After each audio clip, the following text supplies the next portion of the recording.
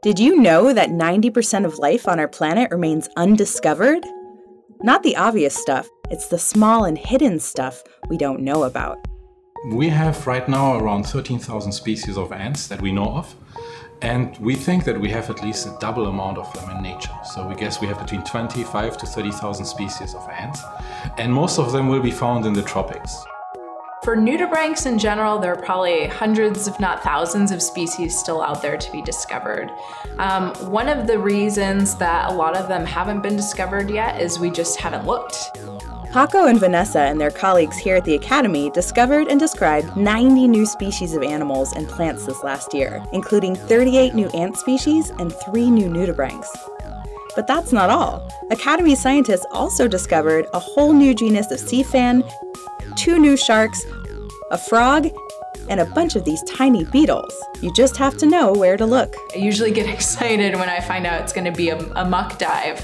So a place where there's just muck on the bottom and sand, because I know I'm going to find some good new stuff there. We find most of the ants in tropical rainforests in the forest leaf litter. It's just that little bit of a forest where you have leaves and mold, you have small sticks and branches, everything falling from the trees and decomposing. Usually people step on it, they don't really collect it.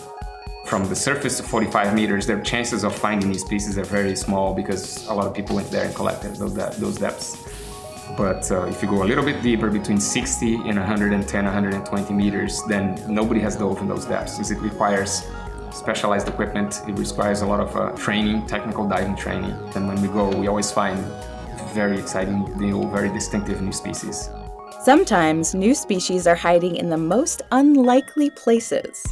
In my study, I've actually been able to find evidence of new species inside the stomach contents of other new species.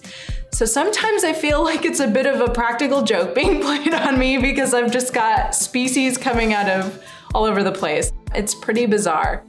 And while discovering new species is exciting, the real work is in the description. To make it available to the scientific community, that's a challenging part. And ants, they have to be processed, they have to be mounted. We usually glue them on tips of paper. They have to be labeled, they have to be databased. We image them. For description purposes, we also measure them. So it means you have to measure tiny body parts of an ant.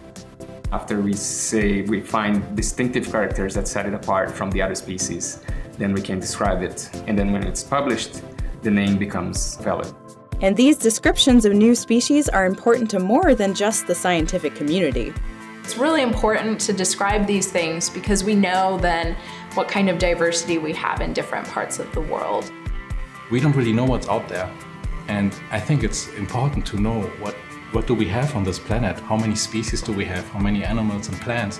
And unfortunately, it's a race against time. So it's really important to do it now and not in 100 years.